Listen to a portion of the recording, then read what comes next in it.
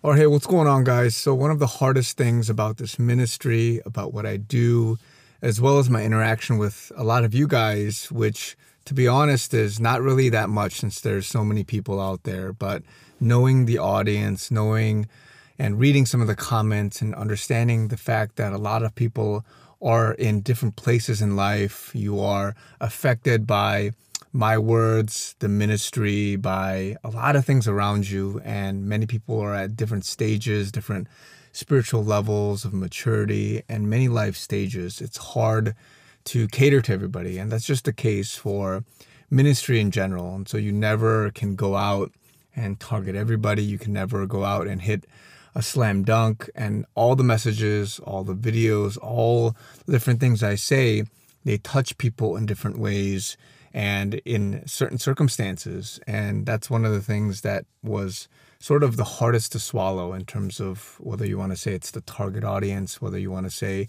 the impact, the ministry impact. And I just want to encourage some of you guys because a lot of us right now are confused by whether it's prophetic words, whether it's sort of the content that I create. And a lot of people are asking lots of questions and doing a lot of different things. And it's hard for me to answer a lot of them because a lot of people, even if I explain it, there's a perspective that people have that maybe is either hard to get out of, or it's something that requires me sitting down with somebody even face to face for a very long time to discuss that topic. And so it's hard to do these, short videos, all the time and not fully elaborate on something or go deep into something. And so it's just kind of hits some people, it misses some people and whatnot. And so I say that because I want to encourage a lot of you guys in your ministry and how you interact with people and how God is taking certain people through different things, because you're never going to hit everything. You're never going to be able to sit down until you get to heaven where you have all the time in the world. You're never going to be able to sit down and fully walk somebody through something, and they're never really going to understand or get something because there's just a lot of things in between. There's a lot of sin between the way that you view people. There's a lot of things in terms of how you explain, how it's received, nonverbal cues, communication, and all these different things. And so it breaks my heart to see that in this channel and this ministry. But at the same time, that's how it is, because I know that there's a small group of you guys. There's other people that are just, whether you're hungry and and you just connect in this way, and you almost feel like I am somebody you really know, right? And even though it's a one-to-many type of communication, it's not a one-to-one method. You feel like you connect and you feel like you have the same thoughts and that you have this spiritual oneness, right, with this person. And that's sort of the direction a lot of ministry and a lot of things are moving towards, this personal aspect and all that. And so I'm thankful for that, and I'm grateful for all of that. And I understand a lot of where you guys are coming from, because that's where I was when I listened to other people, when I had gone through suffering and things like that. And so there is a small group of you guys that I'm very thankful for, that I'm praying over, and that I'd love one day, whether it's here or in heaven when I have more time, that I can have a better intimacy with. But ultimately, I know that in heaven I can have that. And so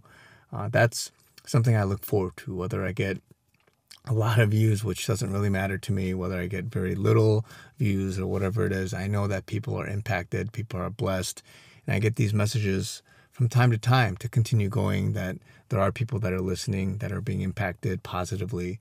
And so though for many people you don't really see something, you don't really understand something, you feel like it's empty words, you feel like it's meaningless, there are people that are benefiting and that have that impact. And the same goes for your ministry, for your interactions with people or whatever it is. It may look empty to you, it may look not good on from your perspective, but there is somebody on the other side that's really receiving it. There's an impact, there is seeds being planted and all of that. And so again, though there's a lot of things going on with in the world, as well as with this channel, with a lot of things that I'm proclaiming and declaring, as well as the clarification behind a lot of my sharing, a lot of the content I create and things like that. But ultimately, there is some sense of a gap in many ways. And so I just want to acknowledge that, and I just want to ask you guys to continue to pray, to be in the spirit as we interact. And I know that some videos, a lot of people will have this sort of short temper, or rather this short leash with me in many ways. But I know people come in and out. I know a lot of things, especially with prophetic words coming to pass, and I still believe it.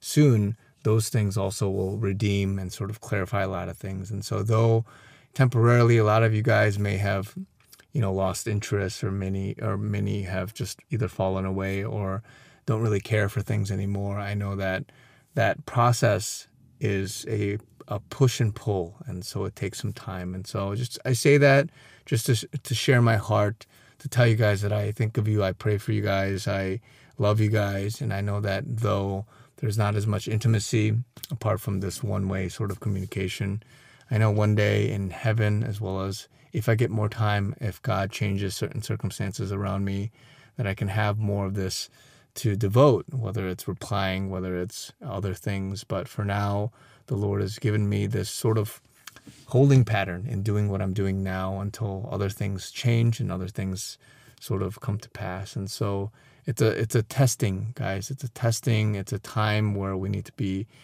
rooted in Him, to seek Him, to put Him first, to not put other men, not put other hope in things first, rather the Lord. And so just be encouraged by that and hold fast to it. I want to leave you guys with this verse.